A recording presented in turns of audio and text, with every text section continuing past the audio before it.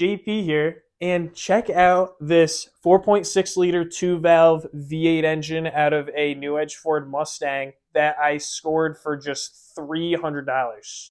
So as you probably could see in the background of the other frame, I am building another 4.6 liter V8 engine for my Mustang, and I bought this engine basically to cannibalize because it had a few parts I needed. And upon first glance of the exterior of the engine, I think I did pretty well because I scored a set of shorty headers, a PI intake, have PI heads. It has the slightly more desirable 8-bolt crankshaft. This engine is definitely slightly tired, as you can see from all of the carbon deposits on the outside. It's definitely been apart, as you can see from bolts being missing. It also seems like the crank was pulled off and then slapped back on.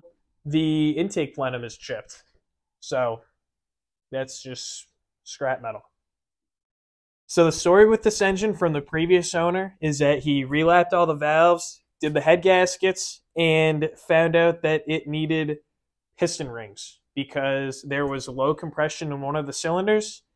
So he told me that if I put piston rings in the engine and also timing chain components, it would run. We're going to dig into this thing and see how true that really is. I'm going to start by taking this intake plenum off. Just 4 8mm bolts. And this thing, ooh, there's some dust in there. Scrap metal. This intake's going to be our next thing to take off, and there are a couple of 10mm bolts. Some of them are missing, some of them are here. So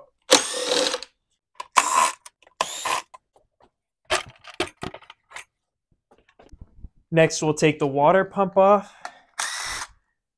Sometimes these pulleys are completely corroded onto the water pump. Oh, look at that. And, well, this thing's definitely been apart because that just fell off. Water pump on this Windsor end. Oh, look at how loose that was. Yeah, so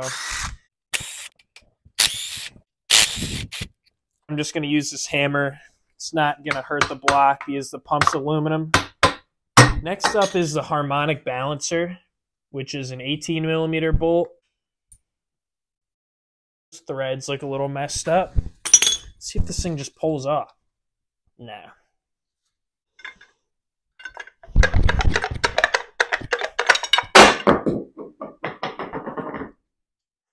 No damage done. I'm a little concerned about the shape of my crank threads because it appears that they may be damaged. Actually, I guess it holds okay. Next, let's see what's under these valve covers.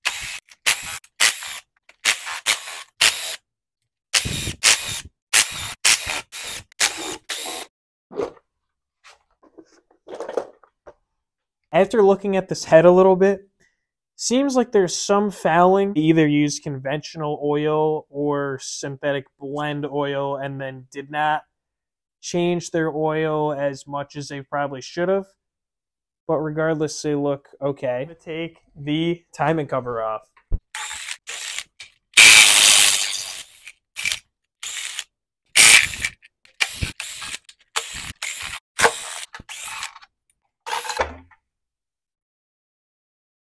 Does anything particular jump out at you guys? Oh yeah, there's no oil pump. Also, I noticed, yeah, there's some fouling. It's definitely not the best I've seen. Also, I noticed that it has the earlier style cast iron tensioners, which are actually an upgrade over the modern plastic tensioners that would have come on this engine stock, I believe, which is what you want. You want these ones. Plastic tensioners are known to fail on these. Next, it's time to take these heads off.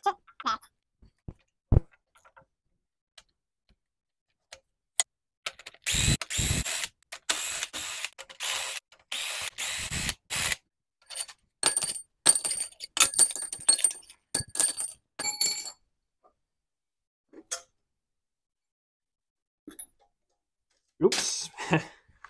Head gasket down. Not in bad condition. Same with the right bank header. Looks pretty good. Funny, I didn't notice this. They just had bolts, so like not even the proper studs. Need to get some of these with the wrench.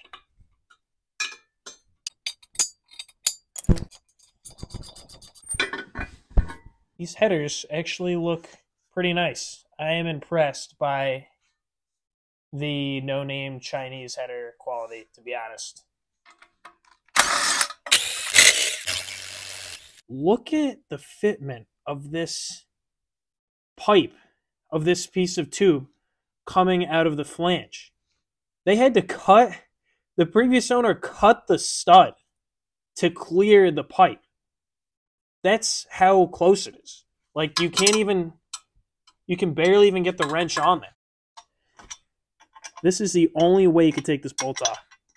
That explains why it's so loose. Can't even fit a, look at that. Doesn't even come out of there. Impressive.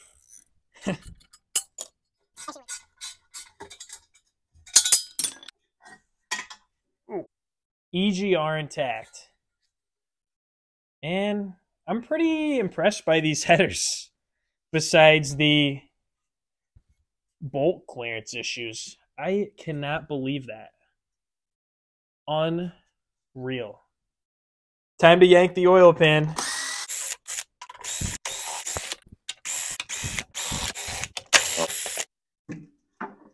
Yeah, looks like they dropped the engine on the oil pan like I did when I was taking it out of my car the first time.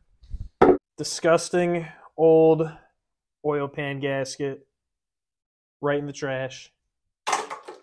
Guess the kid wasn't lying when he said he changed the head gasket. These look pretty new. Too bad you can't reuse head gaskets. Remove this oil pickup tube. Time to loosen all of these rod bolts.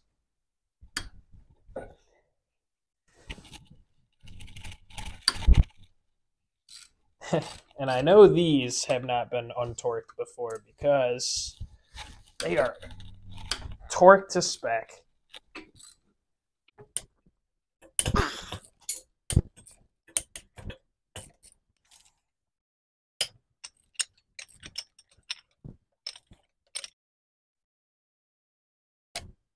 The rod bearings are not in bad condition.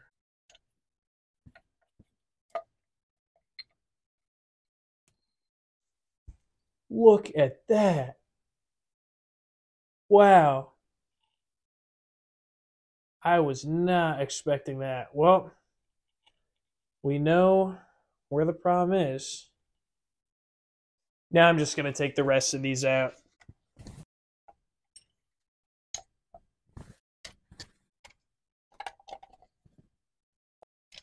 Looks like there might have been some metal that found its way into this crankshaft bearing because it's scored pretty significantly in the middle. Gonna take the crank out.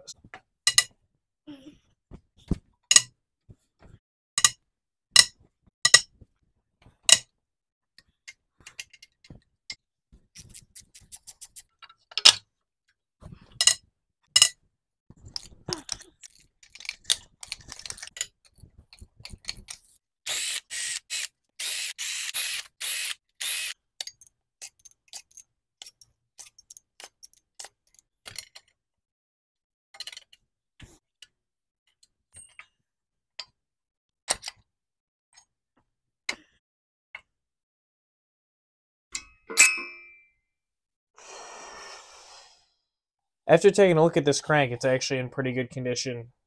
Some minor wear at the bearing locations, but nothing that can't be polished. We're down to the bare block. So that was the piston that was causing the cylinder to lose compression. I guess the kid was telling me the truth, even though he thought it was piston rings when really it was due a piston. The rest of these rods and pistons are in relatively good condition and could definitely be used if you were intending on building a stock engine. And I was surprised at the cylinder with the damaged piston. All there really was some excessive scuffing, as you can see there. But I mean, as you can see, they all look pretty decent. See the bottom ones, they all, have that nice shiny mirror finish. I have some cleaning up to do, but thank you guys for watching. And let me know if you guys think I got my $300 out of this engine.